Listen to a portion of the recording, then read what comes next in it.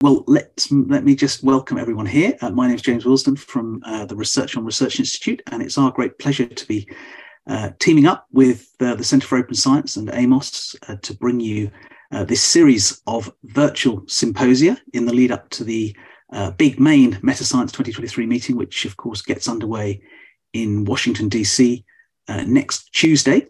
And this session has excited more interest than most. We've got a fantastic panel here to discuss whether academic journals are broken. I'm going to hand over to Jess Butler, who's going to chair the session. Jess is a research fellow in the Institute of Applied Health Sciences at the University of Aberdeen. Jess, over to you. So a very warm welcome, everyone. Basically, I think this is my dream symposium. I ask people who, over the years, I've learned a tremendous amount from. I'm a data scientist, basically, in Aberdeen, and very interested in open science and convinced that open science methods are key to improving the quality of our research.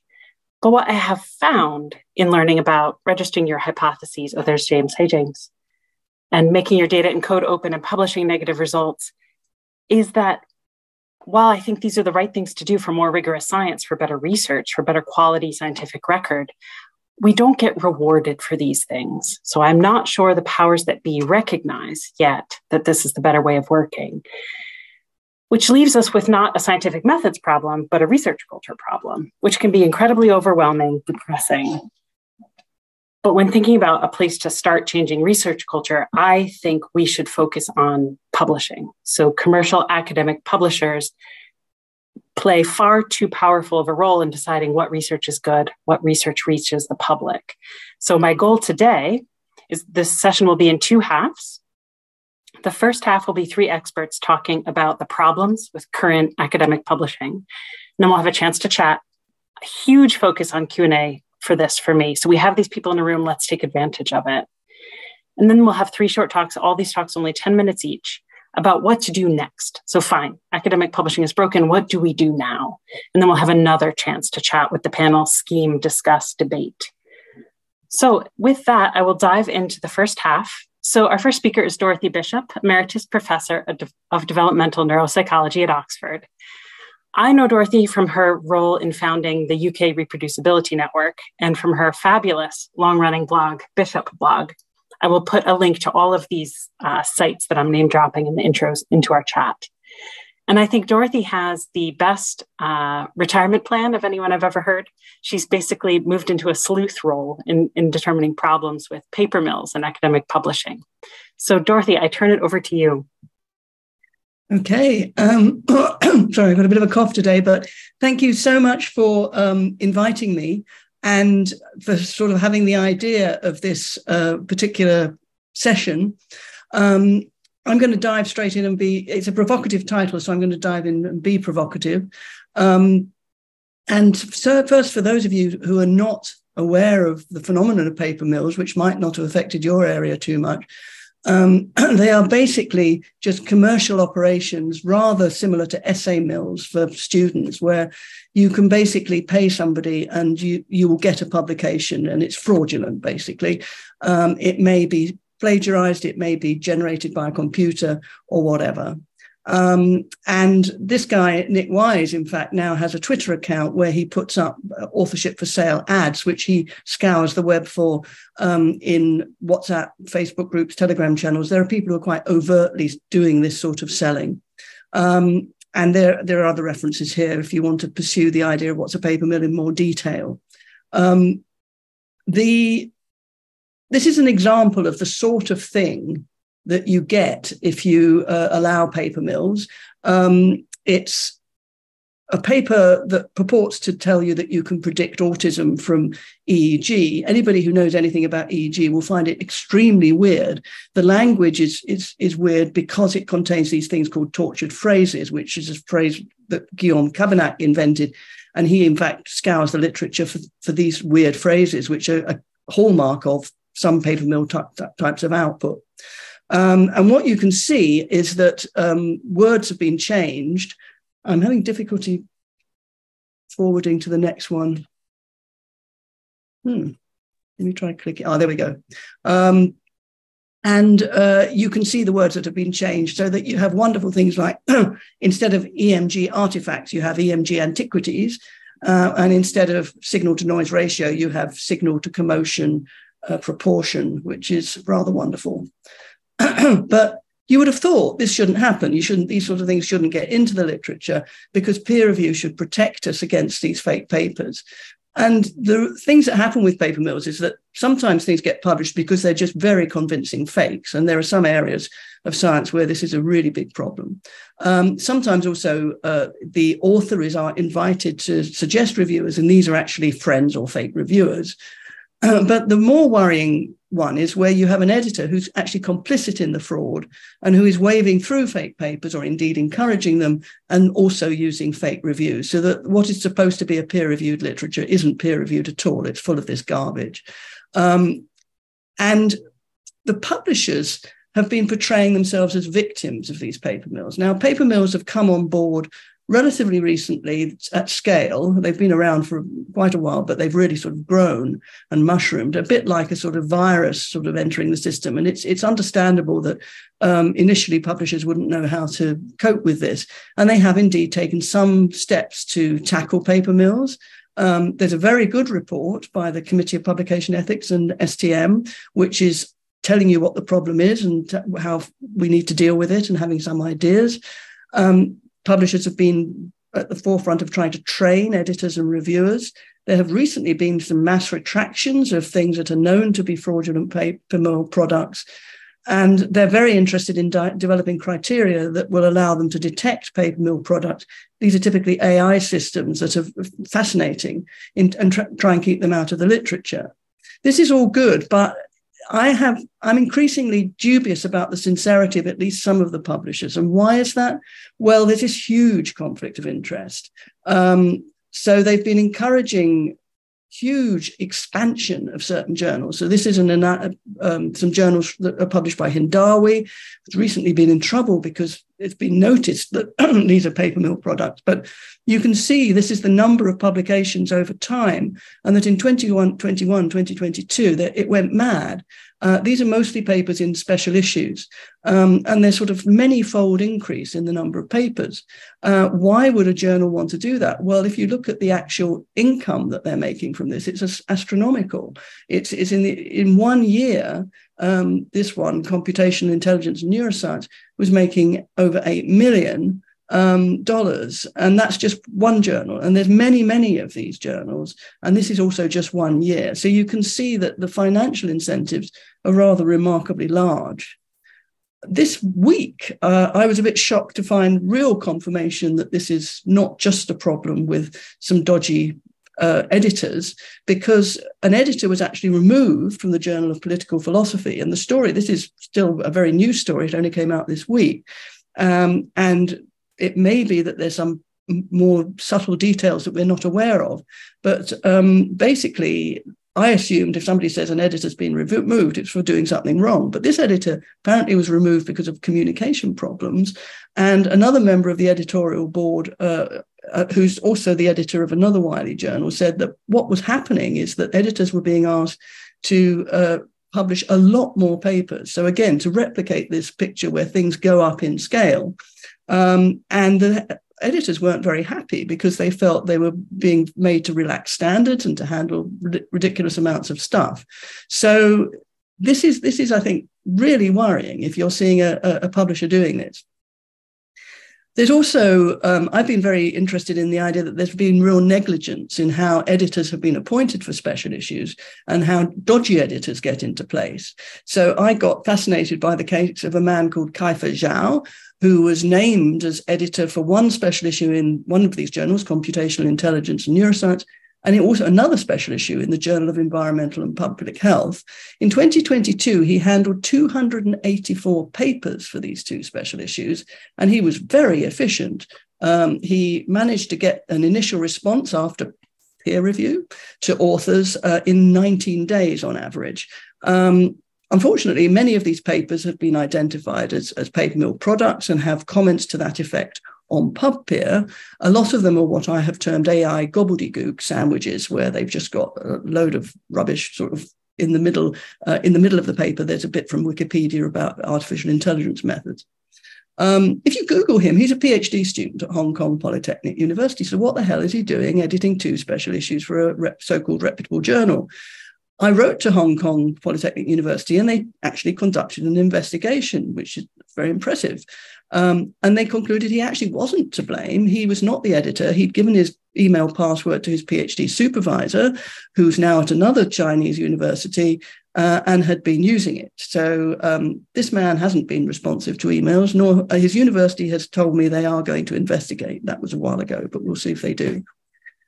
I informed Hindawi about this in fact, I told them about some of the individual papers this guy was publishing, which were frankly crazy, way back. But in 2023, I informed them about this. And they said, thank you very much, we'll look into it, sort of thing. But then last month, in March, or 2 months ago now, a new article appeared in this journal where he had been the editor. So it makes you think they're not really taking it that seriously. And there are other grossly inadequate responses to reports of paper mill activity. I mean, this is just par for the course, I'm afraid. And I think Heathers may tell us more about this. But this is just one example that's live at the moment. Alexander Magazinov sent a detailed account of a citation cartel operating in the Journal of Energy Storage with names of the people. A big network of people are all citing each other and placing dubious stuff. In September 2022, the Committee of Publication Ethics agreed to look into the case. And then there's been lots of emails to and fro between him and Cope and him and Cope. And Cope seemed to be trying to make something happen, but nothing happens. Eventually, a new editor is appointed, which is interesting, but still no action. But then just in March, there's another special issue published with members of the citation cartel as editors. So things are not happening. So in sum, paper mills are a massive problem. They pollute the scientific record. There's a lot of publishers who have been negligent in responding to the threat of paper mills, despite repeated warnings. Not all publishers, and I would say some of the society publishers are fine and are really taking it seriously. But the responses that publishers are making appear designed to appease critics rather than to really deal with the problem at source. And I have to say, the more I look at it, the more it looks very similar to the way oil companies will pretend that they care about climate change, but actually it's all just greenwashing activities. And they're not really going to change at source because it's just not worth it from the point of view of their income. And that's it. Thank you, Dorothy. So we're having some trouble with opening the chat. This may be a question for Wendy, opening the chat to all participants. It's currently only open to panelists, but folks can put questions into the Q&A box. We're going to let them accumulate for 3 talks and then we'll chat.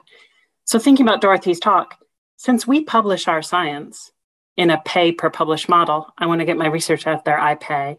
It behooves these commercial publishers to publish many, many, many, many, many more articles and just open up the money bags, which means the editors have little or no control or time to control what's coming in. Which, I mean, the stuff Dorothy posts on Twitter and Mastodon, these articles are word salad. There's not even a pretense at making them look like real research sometimes. So basically, there are 100-fold more articles. Guess what? Some of them are going to actually be generated by AI. This is how it's going to work. Mm-hmm. So next, on to James Heathers, who we thank for joining us at an ungodly hour, his time. James is the Chief Scientific Officer at Cipherskin. I know him better as the co-host of Everything Hurts, which is my favorite podcast. They have 200 some odd episodes. I can recommend all of them, especially his interviews with other people. And especially if you're looking at the interviews with Michael Eisen that Everything Hurts did were absolutely great. So just like Dorothy, James has a day job at Cipherskin, but also is sort of very well known for his efforts in error detection in the academic record. So he is here to break your heart about the impossibility of correcting the scientific record when you're an error detective. Over to you, James.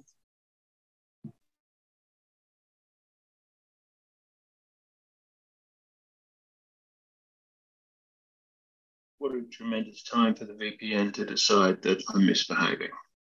You look clear from here. Okay, superb. Well, thank you all for joining me. And for those of you on the East Coast, a special shout out to everyone else who got up at 6 o'clock in the morning. This is, in fact, the middle of my night, but, I thought this was important. And it's always good fun to talk about the impossibility of things. So I'm going to make the assumption at this point that everyone knows the sort of basic mechanics of pre-publication review, the way that we typically do it, what a journal is, how they work, the process by which pre-publication review is achieved, etc. That should be fine, I think, given the audience here. So let's say that a hypothetical body of papers existed, and we wrote to the editors in that case. What would happen if the papers were really bad and we were... Dear me, am I not sharing my screen? You are not. We are seeing your face. No, that's a terrible idea. Let's not do the face thing. Okay, there we go. There we go. Okay, so if we have a hypothetical body of papers, let's say they're really terrible, and we talk to the editor. Let's say that proceeds over a period of time, and how bad could it possibly be? Well, this took me about 20 minutes to reconstruct, and I've never been able to do this before previously, simply because I didn't have the time. This is the best one I've got. I've called this slide, "Why Don't You Complain Through the Efficient Channels?" So this is a case within the social psychology. The author's French. The details aren't important. I just need you to see the timeline here. Now, this was very difficult to reconstruct, but I did actually manage to find all the pieces with a little bit of help from the erstwhile Nick Brown, who was more involved in this than me at every single point. Now, this is still going, this particular case, which is a back and forth between Nick and myself and various editors and psychological societies and national research integrity societies and probably some other parties that I'm forgetting. And the reason that I'm forgetting is because it's been going on for 90 months. Now, those of you who are good enough at arithmetic to probably notice that these papers were a problem in the first place would realize that 90 months is 7.5 years. For me, that's a postdoc in Poland, back to Boston, a postdoc, a research scientist job, leaving academia altogether, Cytoskin, which was 3 years until recently. I forgot to tell Jess to update my bio, and now another startup.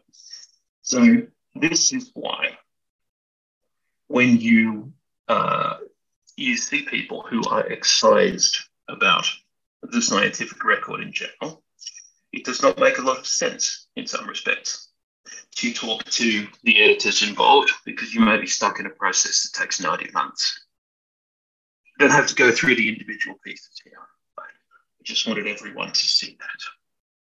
So I'm going to try and hit these quickly because it's 10 minutes, and I've tried to think about this in terms of the highest level that we can think about mechanics here possible. Dorothy's already ably covered some of this, but I run companies now, so I have a tendency to think in very high level sort of executive babble, but I've found that's really helpful in meta-science over the last few years. So let's think about this in terms of markets for a bit. Firstly, journals and their publications are technically infinite. If you want to start one yourself, you can. You're allowed to. That's perfectly okay. Many of the smaller publishers, if you can go and read their Wikipedia article entries, are fascinating because one day someone had the idea that they should be in charge of something. So they started a series of publications, and now they exist, and that's literally the end of the story. You are allowed to be entrepreneurial in this space, like our erstwhile previous PhD student. Secondly, everything can be published somewhere. Any given week paper, any paper mill paper, any paper that's vaguely coherent will eventually find a happy home in some outlet of publication somewhere. Thirdly, commercial journals have to continue their business trajectory. And if there's one thing that I think is a source that's underappreciated in learning about how the mechanics of publications work, I strongly advise you to go to the SEC website and look for the documents that are provided in share prospectuses for when a publisher goes through an IPO, an initial public offering, from a private company to a public company. And they have to tell the government what's up, basically. All of the financial details, all of the mechanics. It's great. Because basically you will see a business model that says we will continue to have more papers. We will continue to have what they call market capture, as in all these people who publish in the journals that we own the title of will continue to publish in them because they have to. So they think of those things in completely different terms to you. Repeat business, longevity, monopoly. But if you put all these 3 points together, what it essentially amounts to is there's an upward pressure that's been collectively maintained over the amount of publications in the first place. So we are going to need more peer reviewers, more editors, and more space for everything to be read. I think everyone is probably familiar with this to some degree because you can find papers complaining about this in the formal sense, making many of the same points that we're making today back to about the 1960s. None of that is new. So, as Jeff said, I have a long history of complaining and being difficult about things that have been published in various scientific journals in various fields over a long period of time. And if there's one thing that's changed since I started doing it about a decade ago, I think I've started to have more empathy for the people who are on the other end of the spectrum. Because what happens when we have a big collective upward pressure on the amount of papers that are being published and need to be handled and the amount of editors who need to be involved? What happens is we're going to need more editors. So in general, over time, purely by virtue of the numbers involved, they are less likely to be fully trained. They are less likely to have handled something like this before, and they're less likely to have people around them to help them because they're not part of a community that considers them to be sort of informally trained over time. They're just thrown into the job sight unseen for the most part.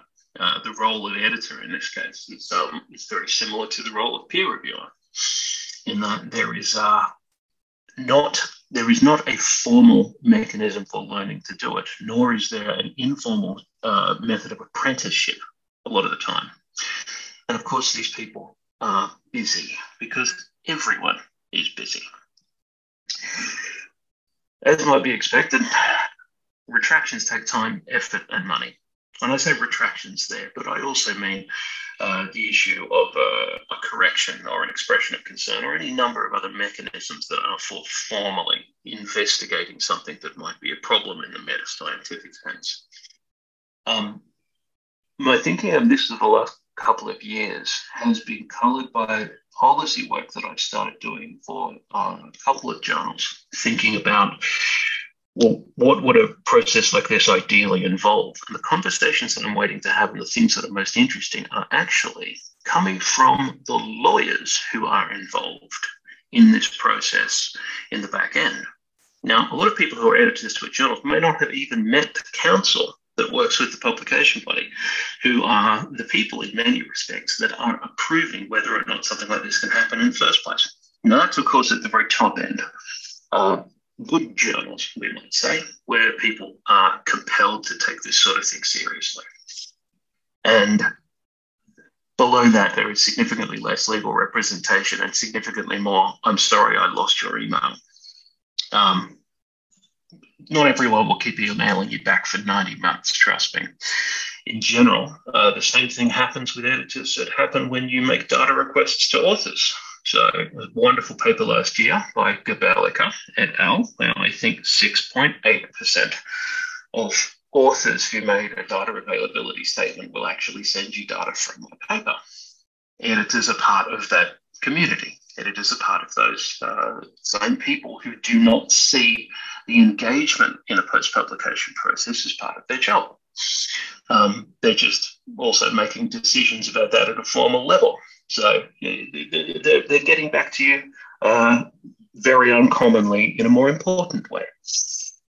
It's nice to be more formally ignored. Now, here's the big one for right now. I don't have time to get into this or what I'm doing for work right now, which does involve artificial intelligence. This is all going to get a lot worse, because the one thing that large language models, which everyone is presently calling artificial intelligence, but in my opinion isn't, the one thing that they are really good at is stringing words together in order. And they can do that in a way that's infinitely more. We've had nonsense generators for scientific papers for a very long time. And no doubt that will be touched on by other speakers in the discussion. But large language models are really good at it by comparison. And the level of interest and excitement around them, and the way that the tech industry has responded by building services around these services that are available for them to buy themselves is quite startling right now. There are probably spaces now where there's probably 50, 60 companies, even just within a niche. There is an explosion of people who are paying attention to how do we get a computer to put words in order. We already have an upwards pressure problem now. The next 2 years are going to be really interesting. And by really interesting, I mean that. 1 minute, James. 1 minute, super. So, a few more ancillary points and then I'm done. Even if correcting the record matters, if it takes 90 months, if it takes 90 months, it may not even happen enough, even if you could get credit for doing it as a meta scientist, it may not happen quickly enough for it to have any bearing or relevance on your career. It certainly didn't for me. It's just the system does not presuppose it. It's not set up to reward it, but at the same time, it also doesn't work quickly enough to reward it if you wanted it to. Journals are wildly unequipped for the headspace and resources necessary to relitigate things that they've already published. And there is no formal cross-country support for being able to do any of this work. And these are the points that I thought to include when someone sent me the teaser title with the word impossibility in it. This concludes my discussion of impossibilities. Thank you for your time. Thank you so much. So we'll have Q&A after the next short talk, so we'll be able to hear more. And just to reiterate James's point, these commercial publishers are operating as designed.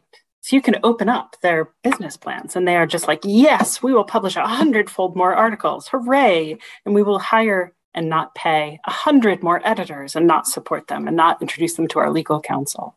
So they're not hiding it, right? This is a commercial business and they want more article processing fees. Let's go. James, you had a nice talk that I can't find on a quick Google with an F word in it. It was an hour-long talk somewhere about. Yes, I have many talks with an F word. No, in the title. And it was about similarly, looking over the SEC filings for these company prospectuses. I'll have a think. Pop it into the chat. Yes, I can provide that for you. You may find it difficult to Google from a work computer. Same. Okay, so our next speaker and our last speaker of this first half before we open the floor to chat is Bjorn Brems. He is a professor of neurogenetics at the University of Regensburg. I know him also from his blog, which I will pop into the chat. If you are looking for a place to go to find well-evidenced research on how bad academic publishing can be as a business. So again, they're not hiding it. And Bjorn has done a great job of synthesizing a lot of this evidence from the perspective of people who have to use these businesses to prove to their bosses that they're worth promoting. So Bjorn's talk is called Publishers Are Drowning in Money. What are they doing with all the cash? Over to you, Bjorn. All right, thank you very much. If you thought after Dorothy and James' short presentations, oh my God, how can it be worse? I'll try to explain how it can be. At least for me, it can be even worse. So this should be the right screen. Yes, you should all see the title now, right? Publishers drowning money. What are they doing with all the cash? Looks good. And so one might wonder how, if the quality that they publish is so bad, and reproducibility projects show that this is not just a paper mill problem. Even the articles that are nominally okay still can't be reproduced to a large fraction, somewhere between 80 to 40%.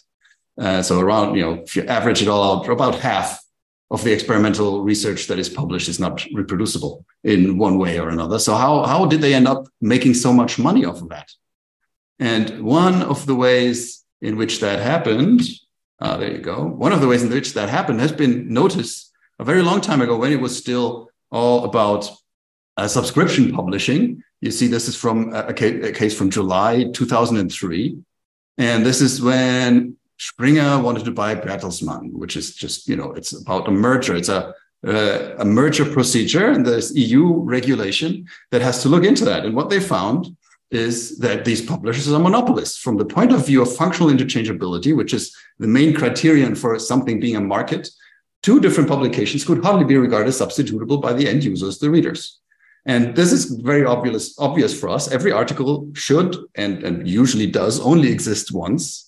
And so the person or entity that owns it can charge whatever they want for reading. But the same is true, of course, obviously for journals. If I'm a biologist, I cannot publish in physics journals. And as long as I don't have a permanent position, or as long as I didn't have a permanent position, I also can't just publish in any old biology journal. It has to be a certain rank in order to get a job. So essentially, at my topic, at my rank, there's only one journal in most cases that I can reasonably publish in. So from all perspectives, be it as an author or being as a reader, they have a monopoly position, or a position with very, very little or hardly any competition, which means that you can charge a lot of money.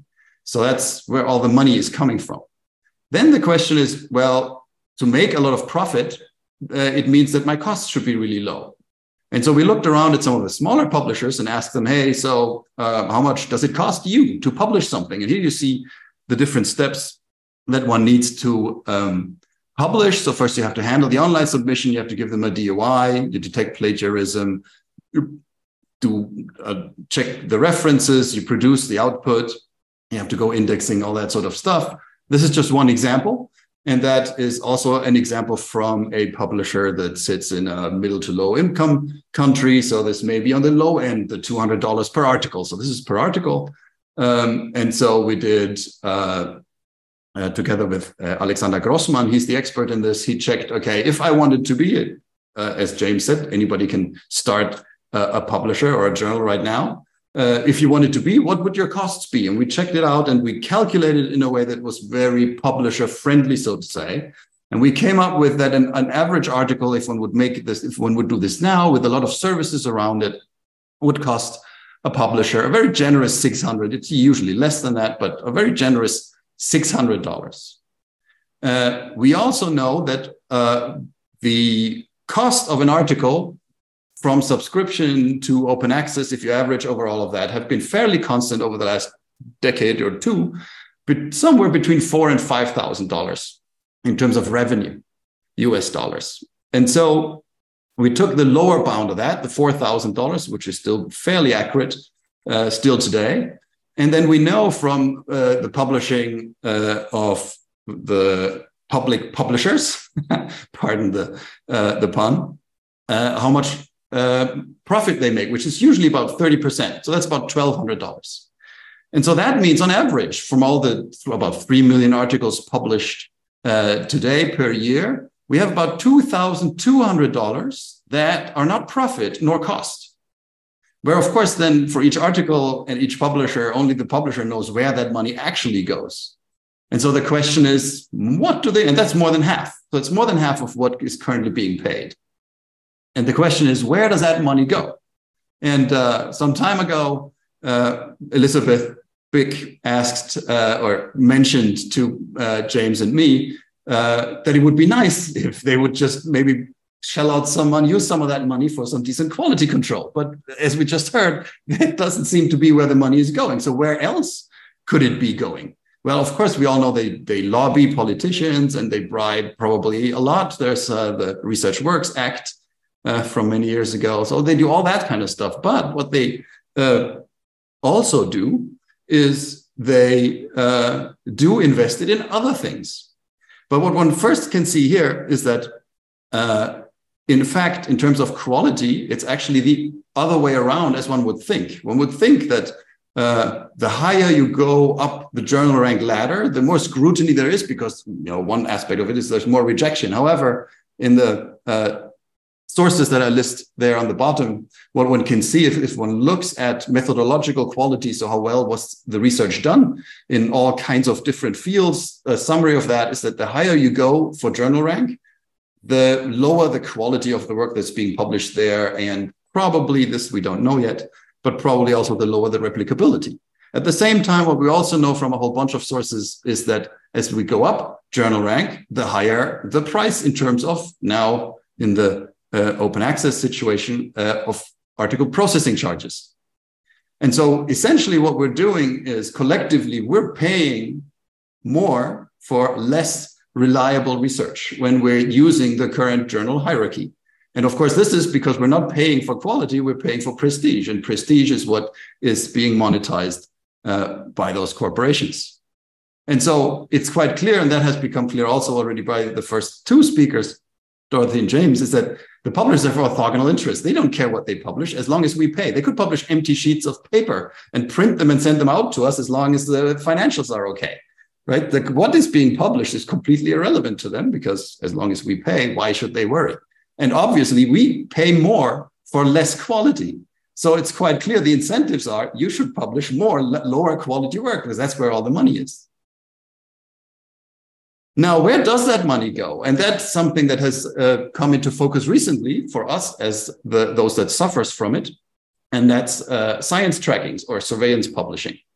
But the publishers have been investing into tracking software and tracking technology for about 10 years, which is roughly about the time when we didn't need subscriptions anymore, right? So since about 10 years, there's been a gazillion different ways of coming around subscriptions. And yet, we still subscribe. This is probably something that the publishers didn't anticipate, that despite not needing subscriptions, we would still be paying for them 10 years from 2010 or 2012 ago.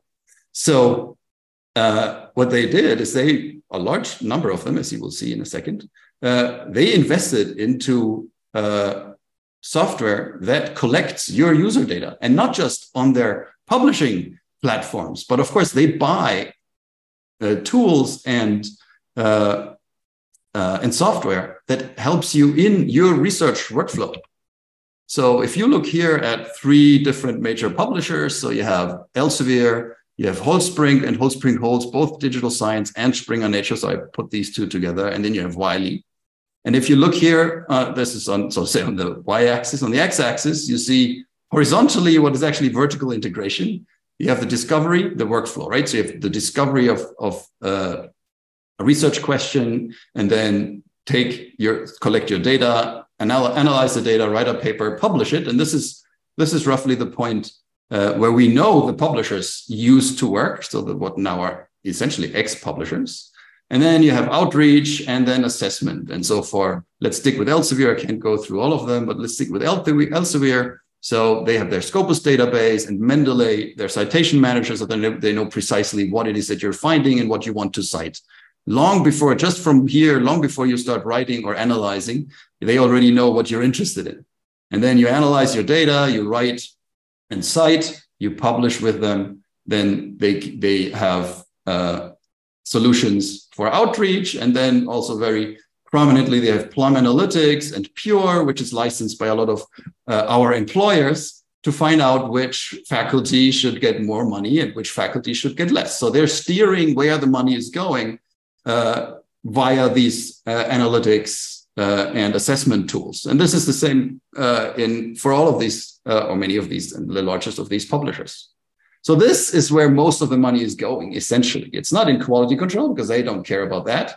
But it's going in getting ourselves surveyed as completely as possible from discovery to assessment. So essentially, the saying goes, if you're not paying for the product, you are the product. But academics are so smart, they pay for the prestige to be the product. So when everybody else outside of academia is happy to not pay for their tools, we even pay for the tools and then get surveyed. And this is also, as mentioned before, all done in the open. So Elsevier doesn't say that they're publishers anymore. They're saying that they grew from their roots in publishing, and now they offer data analytics. And if you look for their about page, it says Elsevier is a leader in information and analytics for customers across the global research and health ecosystem. And so essentially your data that you provide to them will end up in a product that tells, let's say, South Korea what they have to do to become particularly world leading in some aspect of science and beat all the competitors, of which you are one, usually, if you're not in South Korea or in some other country that buys these services. And Paul Abrams, the chief communications officer of RELX, told us this year that less than half of Elsevier's revenue come from academic journals. So most of their money comes from selling your data and from selling and licensing these tools that they use to collect data and to influence where research should be going. And how much is that? Could you wrap this up 1 minute, Bjorn? Sorry? 1 minute. Yes, I'm done. I was surprised there was still a slide in there.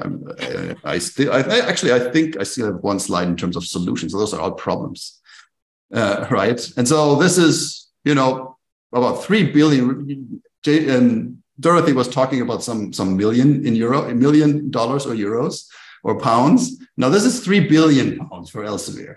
And if, a little bit more than half comes from science tracking, so that's 1.7 billion euros. And that's every single year that they're making with our data. So essentially, academics spend billions for the privilege to serve as a corporate commodity, right? So that's what we are doing collectively.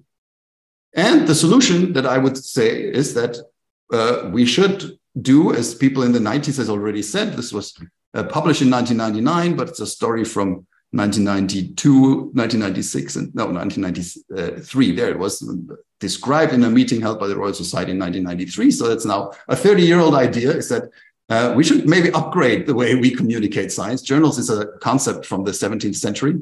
And there's a reason very few people outside of academia are still founding new journals. And I will post in the chat box the link to our long-form ways of explaining how we would like to do this today. We, of course, wouldn't do it like they would have done it in 1993. But there are 10 experts here on that article where we describe in more words than I have left today on how we can take all that money that we're currently paying to become a corporate commodity and using it for something useful for academia. Thanks a lot. Thank you very much. We should offer trauma support, halfway through this. If these are just hitting bottom for you for the first time, it's tricky to handle. So we have, I was going to go until 12:50 with Q&A for this section. And Bjorn, you have a question that for the citation on your cost estimate article, if you could pop that in as well. So I will try to synthesize some of the questions that are in Q&A, also encourage people to turn on their cameras and raise their hands. But my question for the panel, and please everybody chime in. So these people are, these academic publishers have a business model. It's a good business model. They're making a ton of money. They have no incentive to increase rigor, to hire people who are specialists in fraud detection, things like that. They're going to do some data mining and sell it back to us. Once you get your head around these facts, they're all pretty transparent, right? Nobody's hiding any of this. This is the published business model. So I don't hang out in circles of people at UKRI or whatever who are writing the checks for multi-million pounds for each university. What's the feeling for the people writing checks to pay these processing charges, to pay the subscription fees? I feel a little insular knowing all about the problems. And I wonder, what's your feeling when you talk to, I don't know, people at these agencies, deans, whoever, about how bad this is? It's egregious. Bjorn, yeah. That can be my last thing that I can say. I just recently talked to someone published in Nature Communications and paid 5,000 euros plus tax. And they say, oh, it's so worth it. I'd ask them, well, that's a lot of money, isn't it? And they say, oh, it's so worth it. So that's what they say. But it is worth it to me to publish in Nature. Jesus, promotion guaranteed, right? So absolutely worth it to spend taxpayer money to get myself a promotion by publishing in a fancy journal. But Nature Communications is particularly fancy. It's just using the name Nature. but that good for them, right? They figured they can spawn 150 nature journals and all of our bosses will be fooled and we'll pay the fee and we'll get promoted. Who's writing the checks for all of these APCs?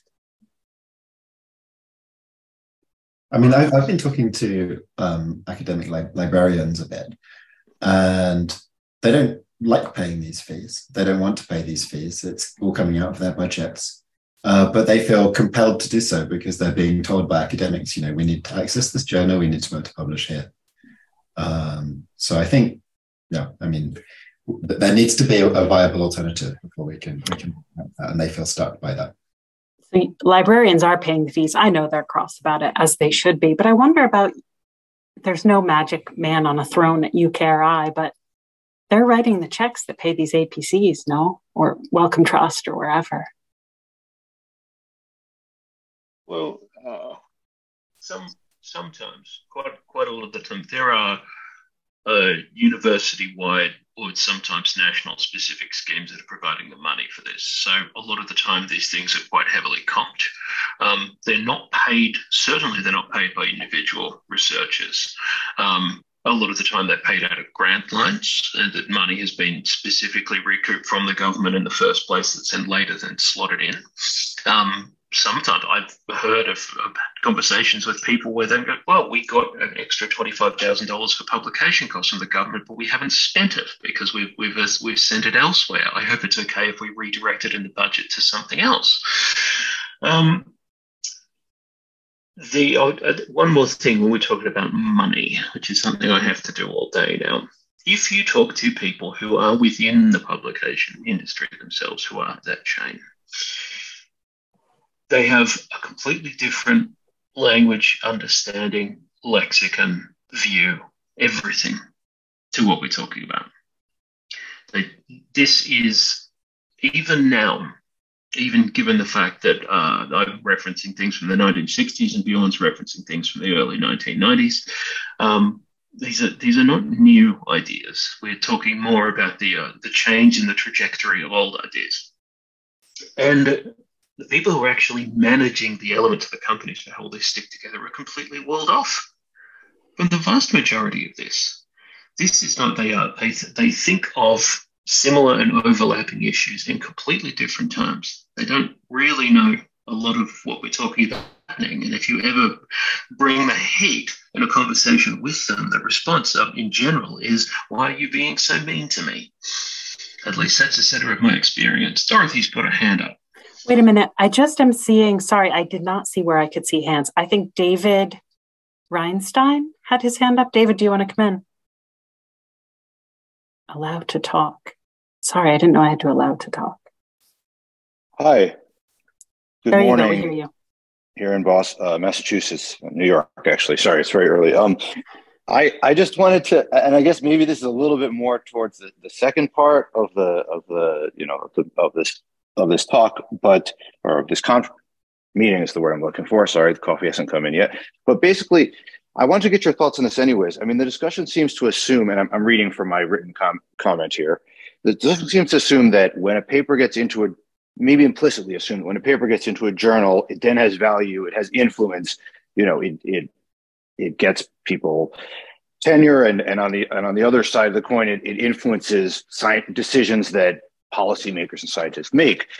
But aren't we moving to, I mean, we can now, and in some fields like economics, people put all their work up on the web. You can publish yourself. Obviously, publishing is antiquated. Aren't we moving to a world where research credibility is based on having positive proof and rating of your work? In other words, demonstrating that it is valuable. And there are several, this is a little bit of a plug, but there's several projects in that area, and I want to know what you thought of them. One of them is eLife's published and review model. Another, which is the one that I'm involved in, is the Unjournal, where essentially we just pay evaluators to evaluate work and give it a rating. And that kind of makes the idea that publication is the target a bit obsolete. And why isn't that a solution? In other words, and why should we then focus on what I think is perhaps the antediluvian, or whatever you want to say, model? What do you think about this, and what do you see as the key blockers to this? We're trying to anticipate blockers to this. So I agree there are many options for us to make our work public. I would disagree with the idea that the powers that be who are quickly evaluating our papers put much stock at all in a comment left under a preprint on the internet. So well, it's not. I mean, sorry, I'm jumping on top of you, but just if you look at these models, it's not a comment. It will be a DOI. The responses will be DOI publications in themselves. But okay, go on. But that's a very good point, and I'll let you continue. Sorry for talking over you. Any panelists want to respond to David?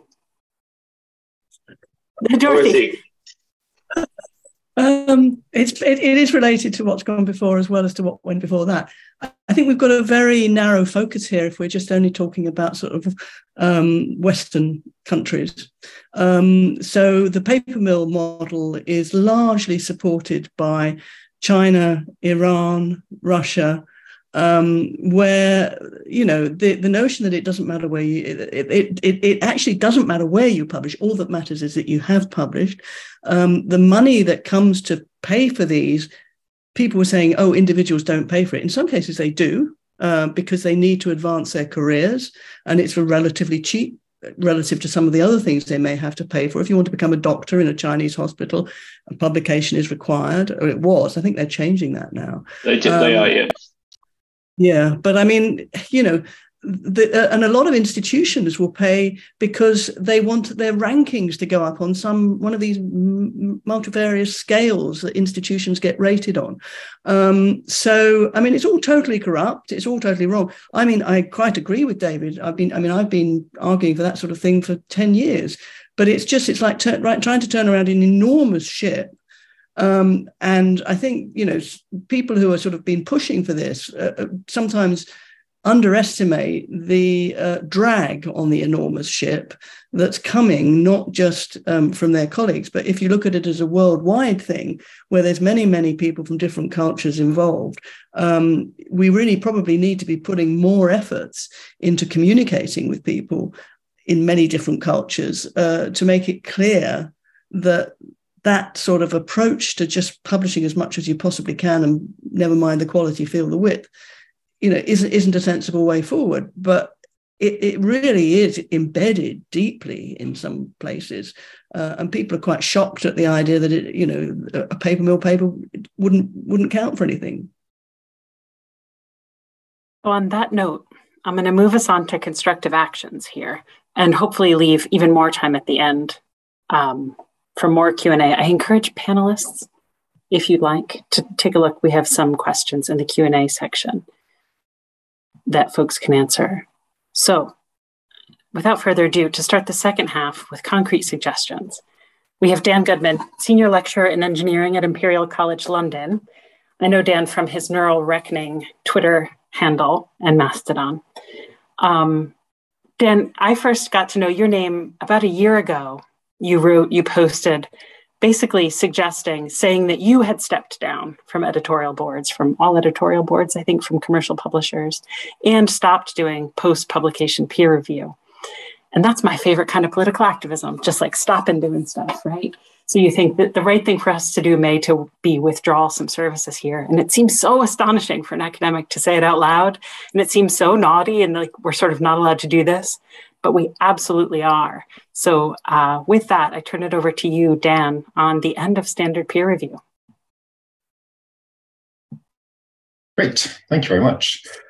Yeah, so I thought I would start my slide with a nice peaceful background scene from Hampstead Heath of some swans in the mist, because I need some peace before talking about peer review. It gets me a bit heated up. So I thought I would just quickly start actually with my story, because I think I'm more of a newbie to this area perhaps than some of the other speakers on this panel. So I think, like all scientists, I originally just accepted peer review as a sort of fact of life, background fact about the universe. And of course, like all scientists, I like to gripe about it, because that's what we do as scientists. Around December 2020, I started as a reviewing editor at eLife. And this was kind of my dream editorial role, because eLife is a journal that I saw as one that's trying to actually change things. And it is a great journal, and I'm still very much supportive of it. But despite that, I almost immediately started to sort of have doubts rising about that role of editor and reviewer. Specifically, I felt like we were making decisions that were too rushed and not fully enough informed, and that even knowing that, we didn't have enough time to do it better than we were doing. Around this sort of time, about a year later than that, I started a new project, which was sort of internally called Neuromatch Journal. Neuromatch is an organization for computational neuroscience that I started at the start of the pandemic. And we were basically thinking about how we could do it better. So that was Neuromatch Journal. And as part of the thinking about how we could do it better, I sort of eventually came to the opinion that there's unavoidable issues with pre-publication peer review. So that's what we do at the moment. That is peer review before the paper gets published. And I thought that those were unavoidable. And so I therefore decided to resign, as Jess said, resign all my editorial roles and stop doing any pre-publication peer review. So as Jess said, I announced that on Twitter. In retrospect, perhaps a mistake. There was a rather angry vocal minority, and you can see some of their comments there. Some slightly threatening tone to some of them. But despite that there being a small vocal minority of people who were very angry about this, overwhelmingly, what I saw was a massive flood of support for this idea. So this got a lot of engagement. A lot of people have privately contacted me to talk about this. It seems that it sort of hit a nerve, and that people feel quite strongly about this. Okay, so the last bit of my story, and I'll finish my talk with this as well, which is that we decided not to do Neuromatch Journal because we decided that we shouldn't be doing a journal at all. And we've switched our efforts to doing something which at the moment is called Neuromatch Open Publishing. You can go and take a look at this on this website here, nmop.io, and I will talk a little bit about it towards the end of this brief presentation. Okay, so I want this to be positive, but first I have to just say a little bit about what I think is wrong before I can say how I think we can do it better. And this is all like very much personal opinion. So what's wrong with peer review? Well, first of all, I think it fails on its own criteria. It doesn't catch all of the errors, the sort of, in terms of evaluating technical correctness, it doesn't catch all of the errors.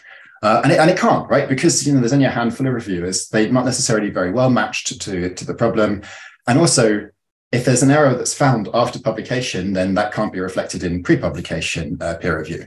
And hence the necessity for all of these other services like PubPeer and so on.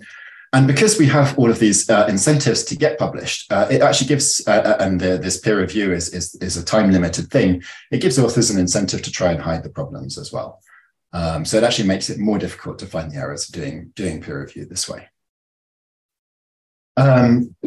So it also fails on its ability to evaluate significance. This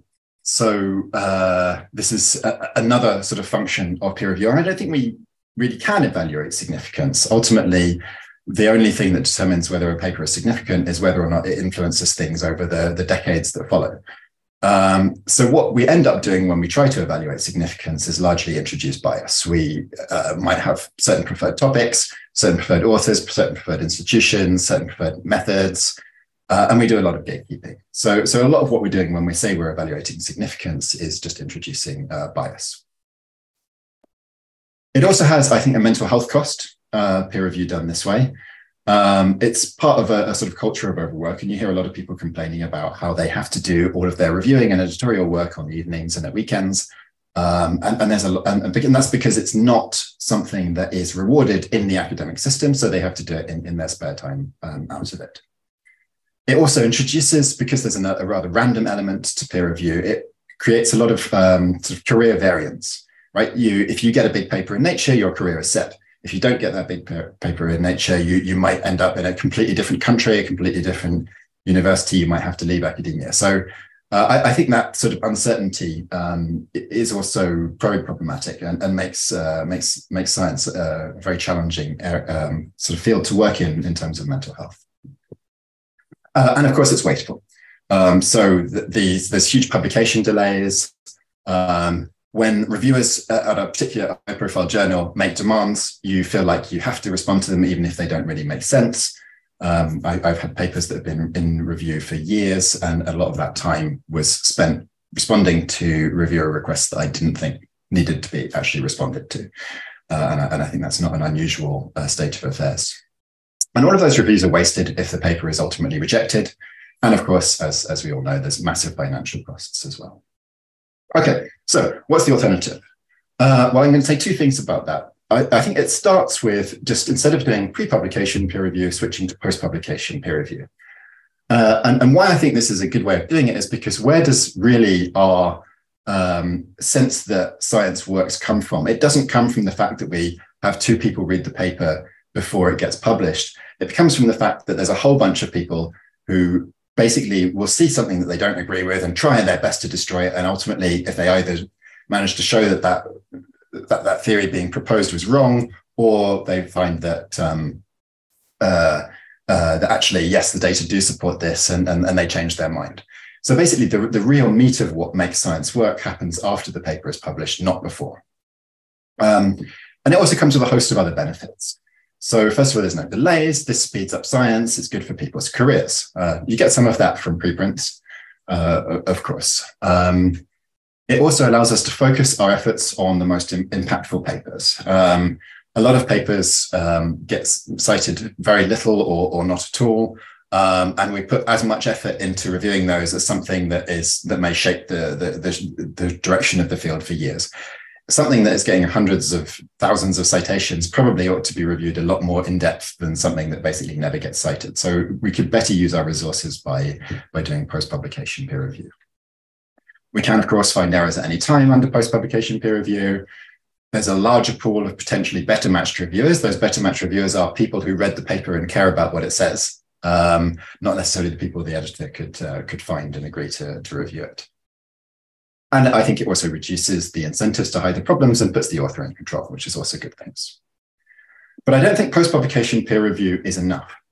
I think we have to take it further. And we think, what is the goal of doing peer review? Well, I think that there's various things we could do. We could talk about the fact that peer review gives feedback to the authors and that it provides, in a way, a certain sort of context to other readers. And I think those are the things that we should be focusing on in a replacement sort of system.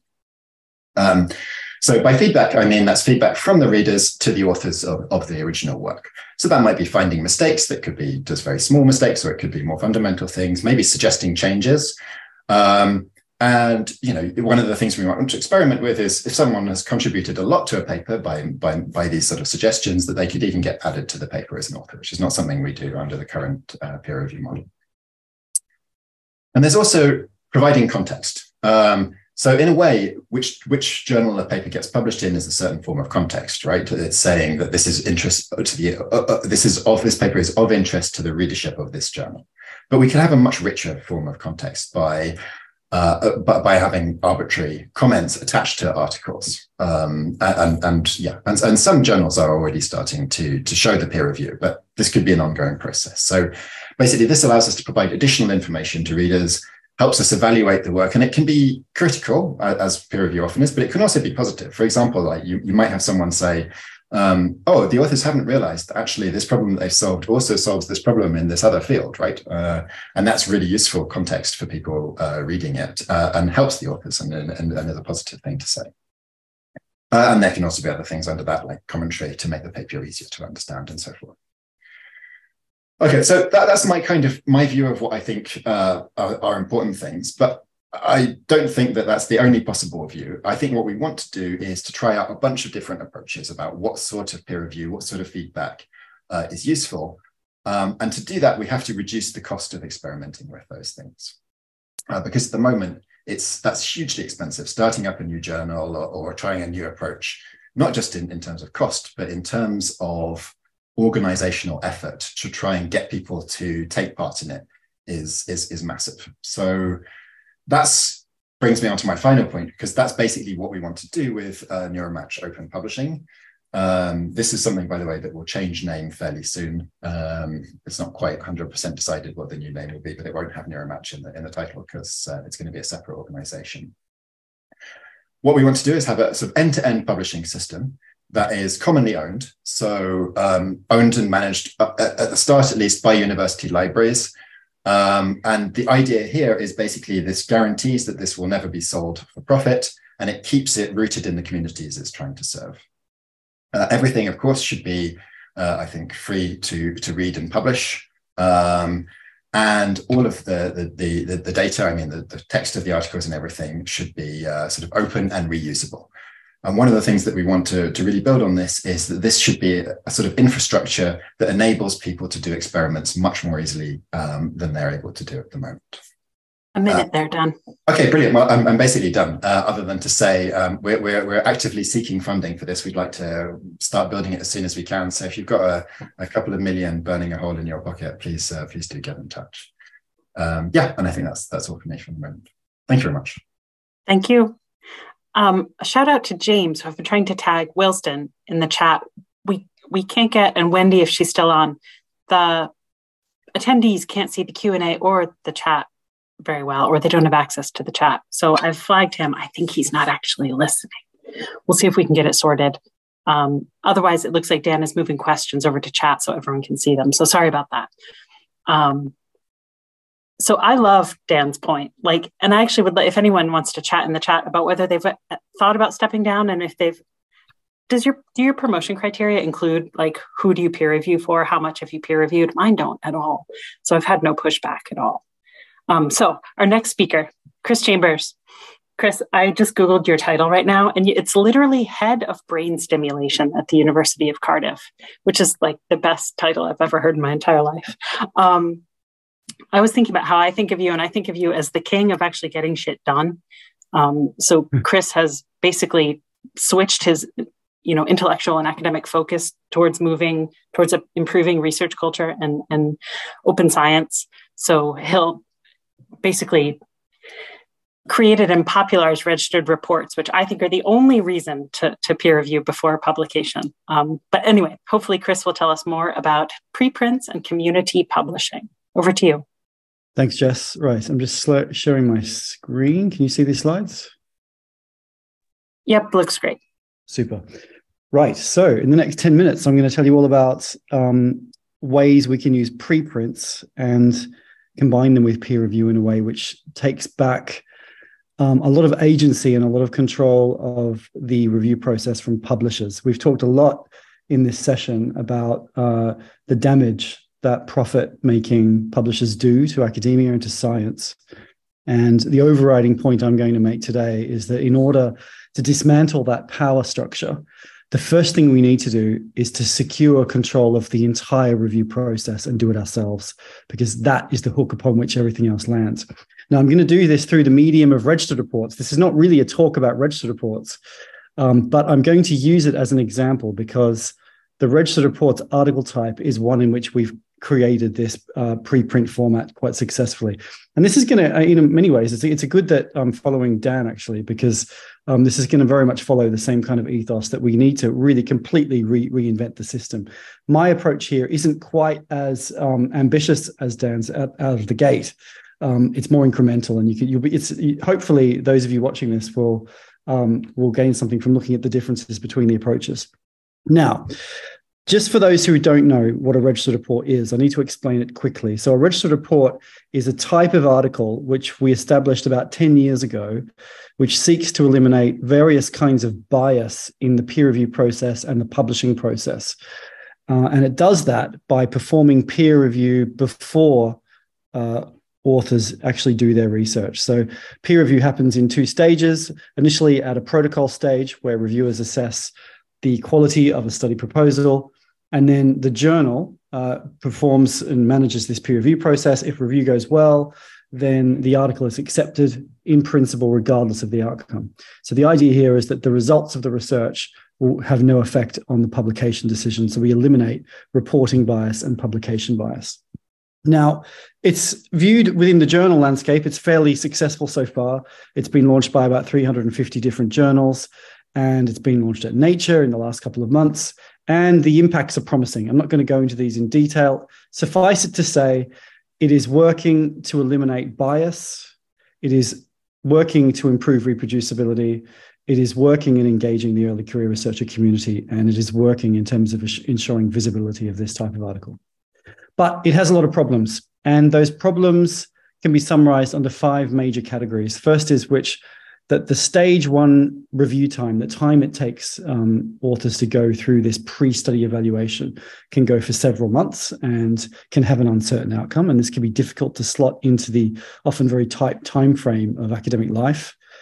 As it exists now, Registered Reports is limited to 1 journal at a time, just like with regular articles going to journals, one after another. If you get rejected, you go to the next, and so on down the sequential chain.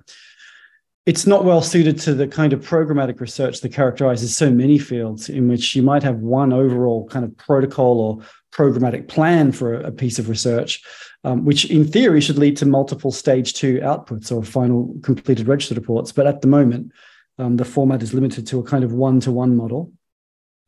There's various inconsistencies in the editorial standards. So as the format has gained in prominence and gained in visibility across the sciences, I've noticed that the standard of editing has also become a little bit shaky at times. And this is because many editors are not really well trained in evaluating research before it's been done, doing specific design review, really thinking deeply about issues of theory and methodology rather than getting distracted by shiny things of results. But the most important one for today, the most important limitation of the journal-based registered reports model is the fact that just like every other journal article type, the peer review and the publication process is controlled virtually entirely by academic publishers. Now, we do the work, but they get the reward, okay? And most of these publishers, as we've discussed, are commercial, banking huge profits at our expense. And so we're basically performing a huge amount of labor, and we're not benefiting from it at all. And that's why in 2021, we created the peer community in registered reports. Now, some of you may be familiar with the broader Peer Community In project, which is a very large-scale, very impressive program in which there's a number of different communities across different fields which perform peer review at the preprint stage prior to journal submission, in a free, non-commercial platform. Now, we created a peer community for registered reports specifically across all fields. And the idea here is to take the regular registered reports review process that you might get at a journal and just do that at an earlier stage before journal submission. Okay. And once authors go through this review process, this review of the preprint stage, the submission is recommended by the peer community in registered reports, and the revised manuscript or the revised preprint is posted on a preprint server along with the peer reviews and an editorial recommendation, which is a short kind of blurb, a synopsis of the research and why it was awarded in principal acceptance or stage 2 acceptance. And then at the end of this process, authors have the option to take their preprint and just leave it there with its own DOI. It's a piece of peer-reviewed science that's on par with anything else out there. Or they can take it to a traditional journal if they need that. So they can go to any journal that they want, if they want to propose it to a journal. But there's also a list of PCI registered reports friendly journals that we have on board, which have committed to accepting the recommendations of the PCI registered reports review process without further peer review. So these journals have essentially committed to replacing their own internally managed review process with one by us, by peer community and registered reports. And when I say us, I really mean us, because it's us, the community, who are doing everything. We do the peer review regardless of whether it's through a journal or whether it's managed by peer community and registered reports. We do most of the editing. We are peer review. So there's absolutely no reason why it needs to be managed by a publisher. Here's a schematic of how the process works. So you begin by submitting your registered report to PCI-RR as a private or public URL. So it can be a public preprint or it can be an embargoed stage 1 submission. This goes through the stage 1 review process here where it can be it's evaluated at desk. It can then be peer reviewed and revised just like you would normally do with any kind of registered report. And then it gets a stage 1 recommendation, in which case a public or private recommendation is posted on the registered reports website at PCI. Then authors go away and do the research. And when they're finished, they come back with an updated preprint, which is now a stage 2 submission. Okay, and this gets reassessed by the same recommender and reviewers and then recommended at the end. It's now a valid citable article with its own DOI. It's just been peer reviewed before any journal has ever touched it. And then, as I say, authors have this option to submit to a PCI registered reports friendly journal where it will be accepted without further peer review. Here's just some of the journals, an example of some of the journals which are PCI registered reports friendly in my field. They cut across quite a broad range of psychology and neuroscience journals at the moment, and there's more joining all the time. And there's also these PCI registered reports interested journals over here, which don't automatically endorse the recommendations of the Peer Community and Registered Reports Initiative, but they do keep a close eye on submissions, and they often make offers to authors. So it gives authors all of this control to decide the fate of their article by simply taking control of that review process ourselves as a community and doing that through a preprint process. There are some other features that we've been able to build in, and I think one of the aspects we haven't really talked about in this session so far is the extent to which the dominance of academic publishers puts the brakes on innovation. Publishers manage peer review using clunky 1990s software, which really makes a huge amount of money for them, but is not very good and not very flexible and not very dynamic and is very expensive. And we can take the opportunity by creating this initiative, the PCI Registered Reports Initiative, to build in additional innovations, such as programmatic registered reports, where one stage 1 preprint can lead to multiple stage 2 outputs. So you can have a program of work, which then forks out to become multiple registered reports, all with one review process. And perhaps the most important innovation, the one that's really working very nicely and is very popular, is scheduled review, where we eliminate that stage 1 review time almost entirely by performing peer review in a planned manner. So authors initially submit a stage 1 snapshot, which before they've even started writing their manuscript, and then the recommender lines up the peer review process for the future in about 6 to 8 weeks' time. And so when you do that, you actually perform a lot of the key aspects of peer review in parallel. The review process can be done very quickly at the point that the manuscript is submitted. I don't want to use up all my time, so I'm going to skip this bit, but the slides are publicly available. It gives you a working example of how you can use this platform to, if you combine the scheduled track and the programmatic track, to get an entire PhD peer reviewed at the outset and all your papers accepted before you collect your first data point. But I'll leave that. There's a temptation to look at later in the slides. And there's more information here about PCI. There's lots of submissions coming in, and it's a very interdisciplinary initiative. So we welcome submissions, we welcome adopting journals, but I hope that most of all, I hope it gets us all thinking about the fact that we don't need to rely, and we shouldn't be relying on commercial academic publishers for managing peer review in whatever form it takes. Thank you. Thank you, Chris. Bang on time. I think this is the answer. I think registered reports peer review before you start your damn study is the natural right thing to do for science. I do think it's hard to pitch. It's hard to get the rewards for working to this better standard. It's hard to get the powers that be. Their brains just like short circuit when you give them like a four-word title. But so we have one more speaker. It's Lizzie Gadd, who couldn't be here due to a scheduling conflict. She might make the Q&A. I'm conscious that despite being a savage about trying to keep time, we're going to hit our 90 minutes at the end of Lizzie's pre-recorded talk, which I have here, 10 minutes bang on. So if the panelists wouldn't mind staying an extra maybe 5 or 10 minutes to take a few questions, that would be great. I understand if some of the participants have to leave, but I will share Lizzie's talk. It's a segue from Chris's. So Lizzie is, hang on one sec, Research Policy Manager at Loughborough University, coming from a career in academic libraries. So she's different than the rest of the panelists. She's been pushing for things like open access policies for her whole career. I know her, she did a secondment at Glasgow as the head of research culture. And so her work has been in trying to change how we get assessed for our research. I can highly recommend the Harnessing the Metric Tide report. They make some pretty bold recommendations. This was a report funded by the UKRI, them who fund all of us, about how they should change, how they assess us for REF. So I'll pop a link in there. I am going to try to share Lizzie's recording here. Can one of the panelists, I'm going to start it right now, tell me that they can hear her talking? I can see the slides. Yeah, I can't hear the audio. I can't hear. Okay, so I am sharing. I'm going to see if this helps. Yes, all good now.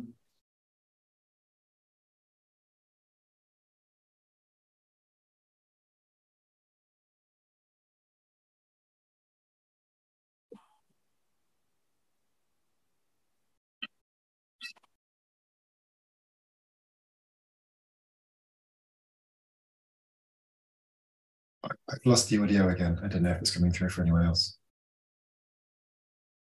Nope, can't hear it. Nobody can hear it. Presuming that's what the raised hands are about. Okay. I don't know. So I'm just playing it on my laptop. Are you all picking it up through the computer mic? It's not being like broadcast. I was picking it up earlier, but I can't hear it anymore. Okay, I'm going to try one more second. If this doesn't work, I'm going to post a link to the Metric Tide and we'll open up the Q&A.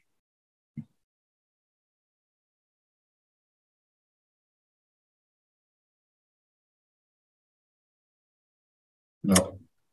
Okay. My apologies. Lizzie's talk was the talk I was most excited for, right? She's doing God's work. She's trying to change the way REF grades our research. It's a disappointment. So this talk is being recorded. I'm also going to figure out how to circulate Lizzie's pre-recorded talk with this and post a link to the Metric Tide. Basically, all the great ideas in the world about how to change where we post our preprints and our peer review don't matter if the powers that be don't reward us for working that way. So my latest thing is like, I'm not joking when I say I think we should try to plant students in low-level jobs at UKRI. Like, it's time we infiltrate the funders, and that's our political activism as well. You're like, my friend, no research career for you, off to the funder. You have to help us get these things rewarded. So Harnessing the Metric Tide does not recommend planting spies at UKRI, but I think there's nothing wrong with thinking along that chain. How are we influencing people who hold the purses? Okay, let me gather my wits and look at the Q&A. Jess, there's a comment that you might need to just share the audio from Zoom. Share the audio from Zoom. I think if you go to share screen, yeah, and you go to advanced, I'm not sure if that's exactly how to do it, but I was just poking around and I could see that there's a computer audio option. I don't know if that might work in solving your problem. All I can see is who can share and who can start sharing when someone else is sharing. When you hit the share screen button, yeah, so for me, it says share sound as a thing you can tick. So it might be that. I'm doing, share screen and then share audio. That'll do it. Okay, how many PhDs does it take? Okay, I'm going to try again. Share sound. Thank you, Chris and Dan.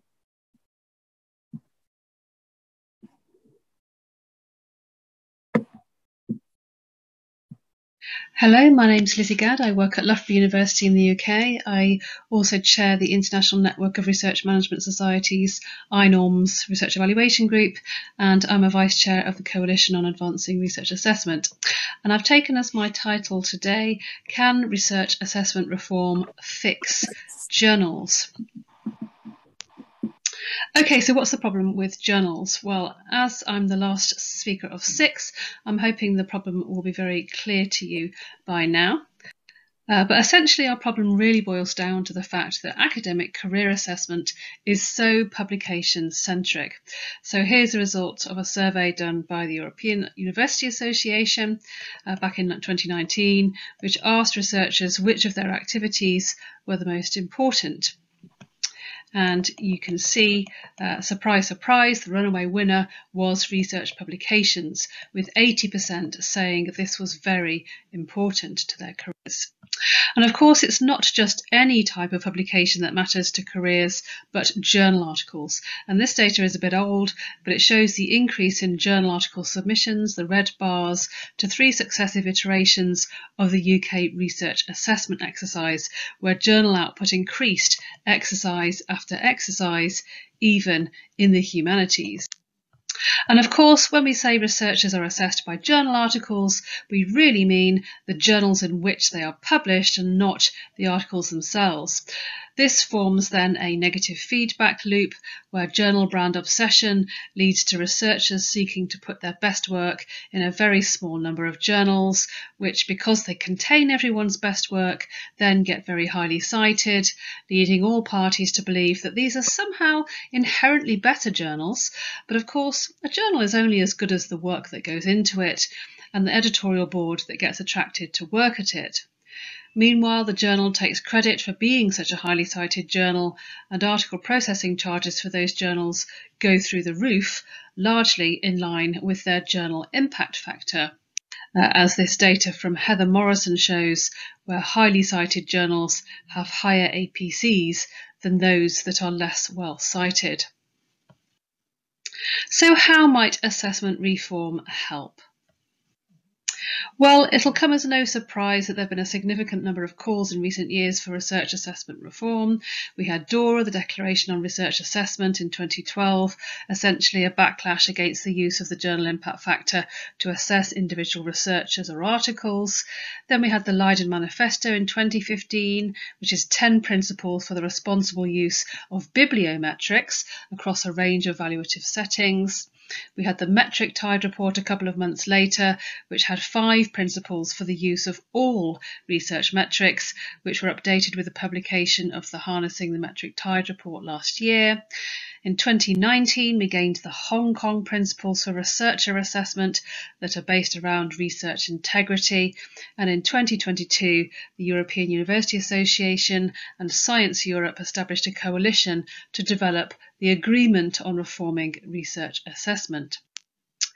So how might these reforms help us with scholarly communication reform? Well, lots of ways, but I've only got 10 minutes, so I'm going to focus on 3.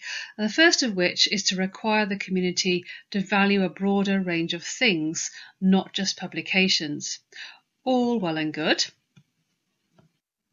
But the challenge with measuring what matters, of course, is actually measuring what matters, given that we don't actually have a lot of alternatives to publication data right now for assessing those broader contributions. That's why one of the Harnessing the Metric Tide recommendations was to undertake a community-led piece of work to identify things we do actually care about, with a view to providing alternatives.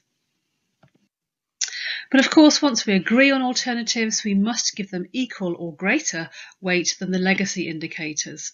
There's no point measuring what matters if we're still heavily weighting the things that don't. One of the specific things research assessment reforms say we need to think about more broadly is our outputs themselves. We need to broaden our perspective as to which outputs count, so practice-based outputs, software, protocols, etc.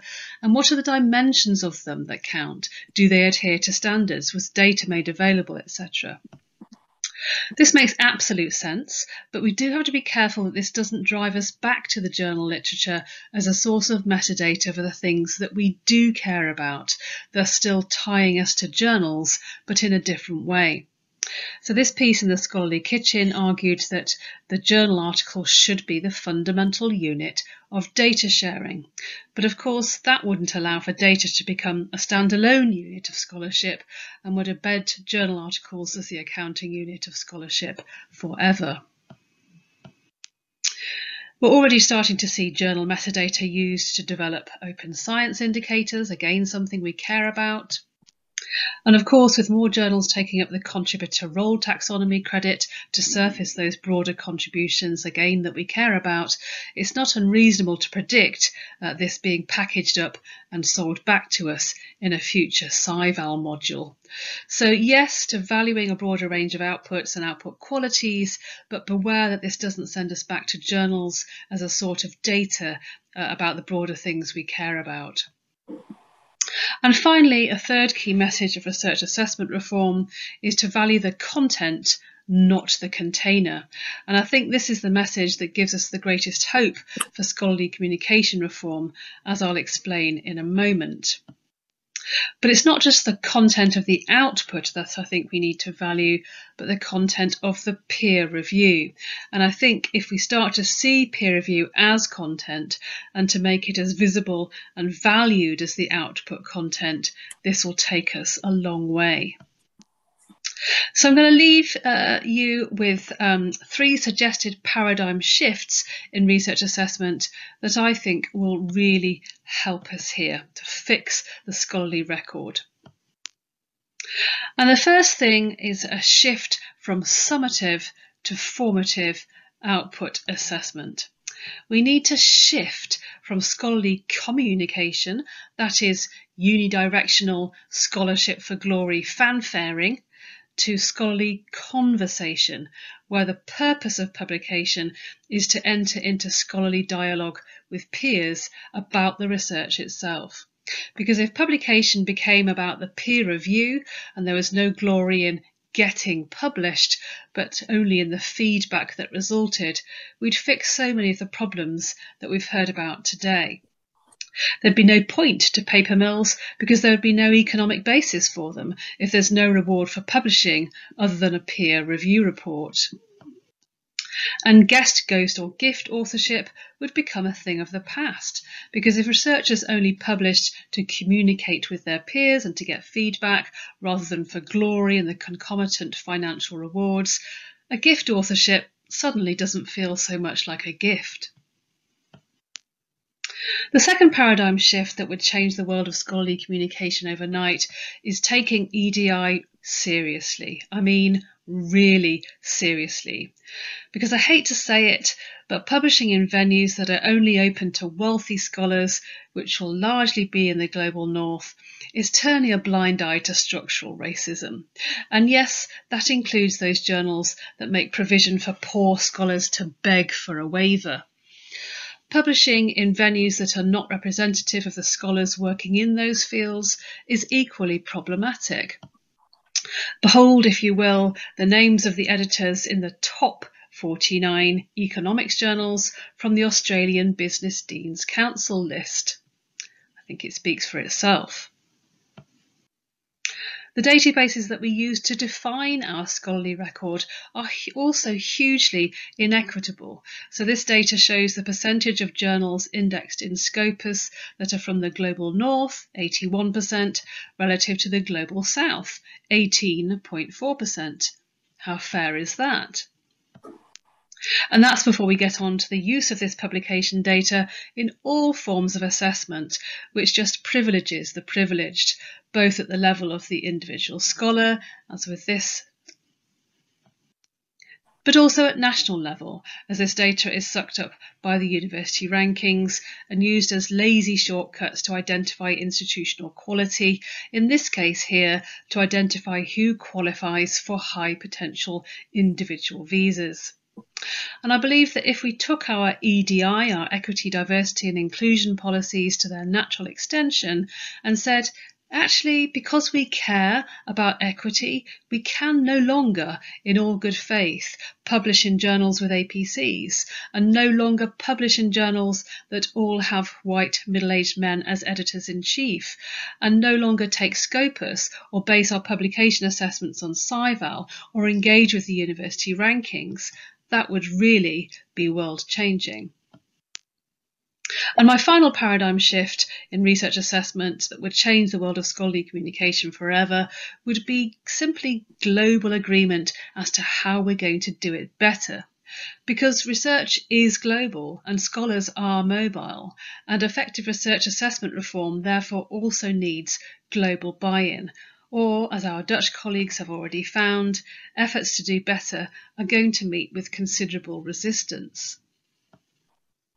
Because the truth is that the initiatives that have gained the most traction in the responsible research assessment space and the SchoolComm space vary in global take-up, and whilst they might be global in name, they're largely led by the global north.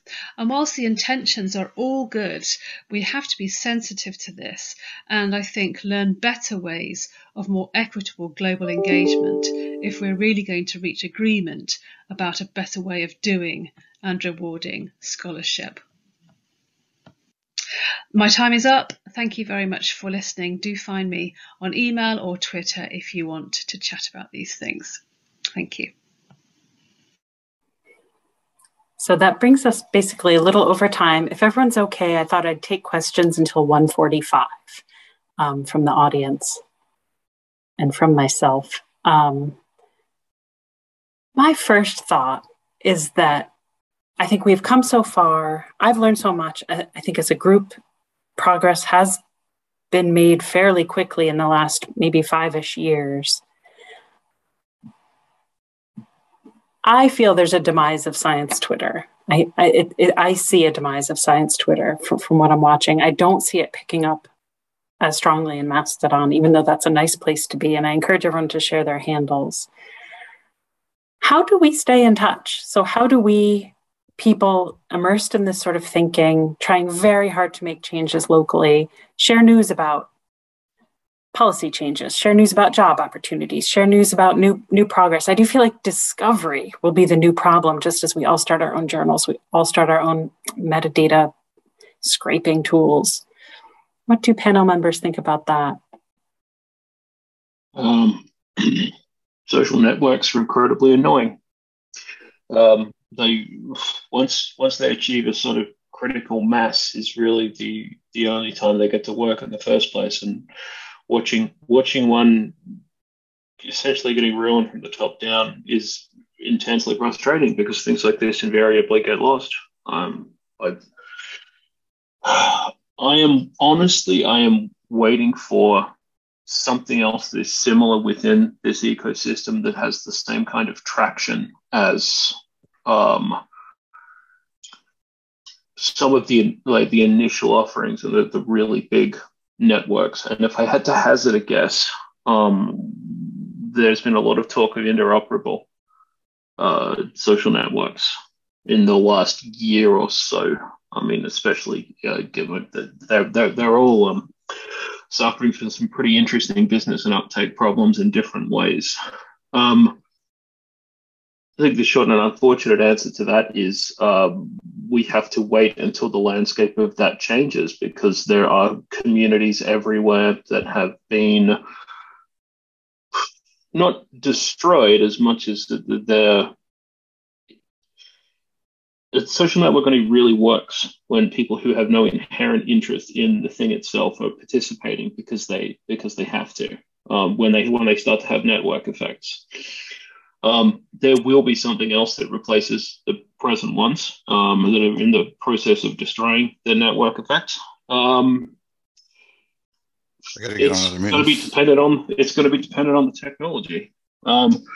It's very difficult to build one from scratch. I'm absolutely certain someone's had an idea somewhere about let's build a global network of scientists. Let's go. Come on, it'll be fun. It rarely works. It rarely works. Just as a business model in general, so many competitor products have been tried. You have to wait for social contagion to happen and then catch it, unfortunately, is my rather bleak answer. Chris, how are you keeping track of people? How are you pushing at editors, pushing it at provosts and stuff? Sorry, was that to me? Yeah. So I think there's a number of levers here. It's great to try new things, but it's really important. One of the lessons I've learned is that it's much easier to combine our strengths. So, for example, when we had this idea of registered reports 10 years ago, it was thought that perhaps we could do that in some way separate from journals right at the outset. And I thought that's pointless. It's a great idea, but it'll never work. No one will use it. So we used the infrastructure of publishers to build it and to give it a reputation and to make sure it was mainstream. And then we took it away. But then we didn't just start out from scratch. We actually joined the Peer Community Initiative, which had already been going for 5 years and had 14 communities. And we just became another one. So we gained from their work as well. I think there's a lot of the time, these sorts of reforms come and go. They sort of the sparks go out because there's too much reinventing of the wheel. And it's kind of like that classic XKCD cartoon, where there's 13 competing standards and someone comes up with a new one which integrates them, and now there's 14 competing standards. We really need to try new things, yes, but then we need to know at what point can we compromise and join things up to make them stronger, because that's what the publishers have done very successfully. That's why Elsevier has 2,000 journals, because they join things up. They're thinking about that. They're constantly thinking about this. So I think there needs to be some of that strategic thinking. And I think you don't necessarily need social media for any of that. What you need is strategy.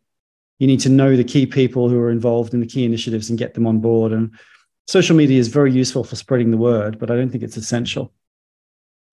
I do feel like academics, we love to prove things from first principle. Let me prove using a model that if we selected on the units of teams instead of the units of individuals, you'd have a more robust record. And let me publish that paper in a computing science journal.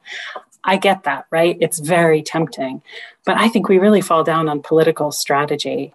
And that's the part where we could use education, admit we're not great about it. So your point about standing on the backs of the publishers to use their platforms, it's just very sensible, right? To me, that seems really right. Well, it's the only way. I think, being pragmatic. And I think, sometimes you have to. I remember one of the very first talks I ever gave on registered reports. So somebody stood up and said that by doing this with an Elsevier journal, I'd betrayed the scientific community. And I fair enough, took it out on the chin, but that's the price you have to pay. If you want to get things done, you have to accept that you're going to be morally imperfect. And then you have to use that as a stepping point to something better. This is pragmatism. And there's not enough of this. Academics love to nitpick. You give them an initiative or an improvement, and they'll find everything wrong with it or could possibly go wrong with it. And they'll use that as an excuse to go back to what they were doing before, whilst ignoring all of the problems with what they've already got, the status quo. This is the academic mind, is how it works. You have to shake free from that to some extent, I think, to get anything done. But I'm optimistic that we're doing that. I really think we are. That there's a huge push now, and it's coming from all different sort of sectors within the academic community that things are changing. My other questions. Go ahead. I heard someone a few years ago, and Chris would have laughed. He would have laughed like a man with a flip-top head at this one, and someone referred to the overnight success of registered reports. I think they were about 7 years down at that particular point in time. As someone now who is attempting to build companies from scratch, there is a bad duration mismatch between what people think is possible, either with an MVP, some idea that they come up by themselves, or with what they think will happen with an initiative and the time horizon actually necessary to be able to do something about this. It requires there's no idea. This is such a complicated and settled system. There is no idea that is so good that hasn't been thought of, where if we click our fingers, all of a sudden everything will be different. Progress looks like what Chris does, if you're talking about it in a formal sense. And it looks like what Chris does because it's had its 10-year anniversary a little while back. And probably for the first 3 or 4 years, it was only weirdos like me who were genuinely interested in what the model actually offered.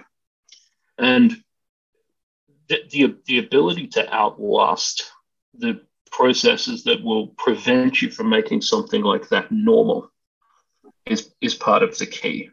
I've said this before in talks, and I don't want to monopolize the conversation here, but I like to repeat this everywhere I go. There's no more dangerous word in the discussion of everything to do with academic infrastructure and the environment that we've collectively created than the word should. We should. This should happen. because first of all, it's not reckoning with the practicalities of what has to happen. You go, okay, well, let's see a business plan, right? Let's see a strategy. There's a key word.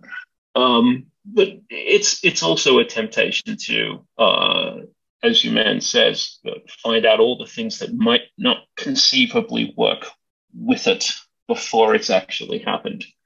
I mean, if you could cancel global publishing with a cranky tweet, we probably would have canceled it by now. You can't click your fingers and define multi-billion-dollar businesses out of the publicly traded companies out of existence. It's like trying to cancel ExxonMobil or cancel Hyundai. It's not going to work like that. You have to understand their time horizon and business model. Then an astonishing amount of patience and hard work is required. I know that's a really annoying answer, but it's the only one I've got. Dan, I'll come to you in 1 second, but I want to give a shout out to low-key middle-aged women working in libraries, R&I departments at universities, trying to get funders up and running, including the sub-funders of UKRI.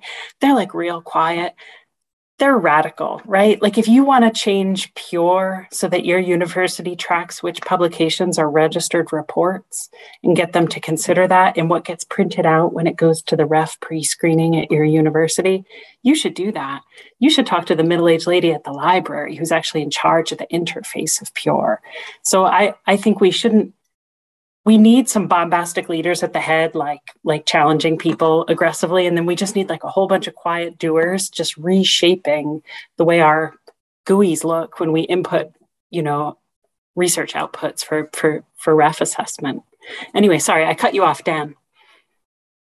Yeah, so I completely agree with Chris and James that you have to work with the system as it is if you want to make change. And I think that a lot of the reform efforts that have happened in the past have failed because they didn't take that enough into account. They were like, if only everyone were to do X, where X is what they were planning to do, then the problem would be solved. But it's just not realistic to do that.